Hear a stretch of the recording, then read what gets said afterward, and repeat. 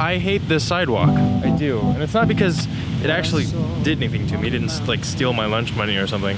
But when you ride bikes wrong, like me, you learn an important awareness. And that awareness is that all these lovely people driving cars around you are actively trying to end your life. Now obviously, that's not actually true, but I feel it's a much safer mentality to embrace than the contrary. Now the reason I hate this specific lane is because even though it intellectually makes sense that you would move the same direction as the adjacent lane of traffic, it's terrifying. Think about it, you're literally blindly trusting people that you've never met, piloting 2-ton metal death bubbles and giving them a running start from behind you. Now coming home, that sidewalk is better. I can see the cars coming at me, and despite me not knowing that it existed for the first 6 months I lived here, it is now the one I use foremost. Just now that that's all cleared up, there's only one small detail left to address, which is, what does any of this have to do with anything?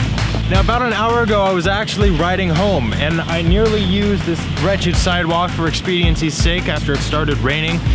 But then I thought at the bottom of the hill, I was like, well no, I mean, it's wet outside, that doesn't increase my chances. So I took the 10 seconds that it required to go to the other side and ride up that way. But in the midpoint of the road, I had a flashback to when I was 15, riding my bike home in the rain in Wakulla County, Florida. And I vividly remembered entertaining the thought, what would happen if I got hit by a car? Now before I go on, let me clarify, this was not a depressed thought. This was a genuinely curious, damn near romanticized thought experiment that I used to do. I would imagine, what if some freak accident put me in the hospital? Who in school would come out of the woodwork to be nice to me? How much would everyone in the social mecca of my 1,000-person high school and my 30,000-person town talk about me?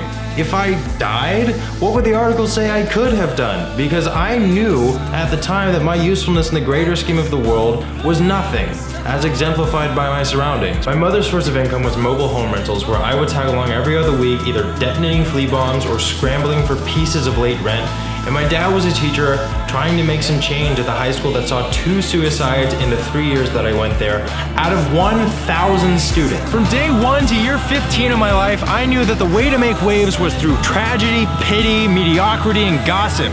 And that my grandest horizons in life were to scrape into a university that donned esteems such as #1 party school in the country or #3 for sexually transmitted disease. I had no reason to believe that outside of a great deal of physical discomfort, being hit by a car hard enough to hospitalize or just end me would be of any real inconvenience. In fact, at the time, in my mind, it was relieving to think that I wouldn't have to see the disappointment in everyone's face when I failed to do the mediocre things that I was supposed to. But in the coming years, that thought experiment evolved.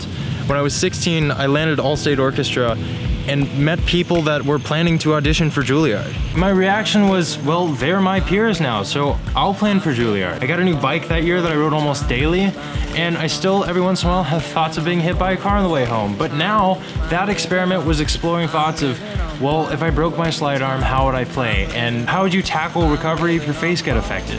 By 17, I was at a new school and staying a lot more to myself this time, all the while watching YouTubers from around the world doing their thing and contemplating my own great escape through conservatory. I still rode my bike, I still ran the experiment occasionally, but now the thought was, how could I move to prevent my right tire from getting hurt? Or, wow, I'd just really rather not get hit by a fucking car, because that wouldn't help me at all in an audition. Tonight, when I paused at the bottom of the hill down there, my mind imagined my music preventing me from hearing some idiot wannabe stunt driver in a white Subaru losing control in the rain and hitting me. It imagined how much a 6-week recovery would suck for the momentum of the startup and all the creative stuff I've been inspired to do lately. It imagined that my time spent in a hospital at less than full strength or just dead would be a stark diminution to what I would have made of it had I gotten home safely. The title of this video is The True Value of Escapism, and that probably didn't prepare you for this weird story, but I feel that sometimes after we make our strides, we forget the nuances that really show us just how far our mental predispositions evolve. 2 years of being able to live vicariously through vloggers with better surroundings prevented me from a lifetime of things like waiting for personal misfortune so that I could reap the pity.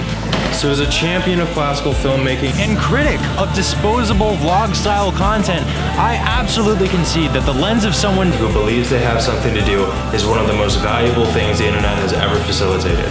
All to say, if you're someone in the world doing, tell your story and make it a good one so that someone in the world who doesn't know they have an epic to write can get started.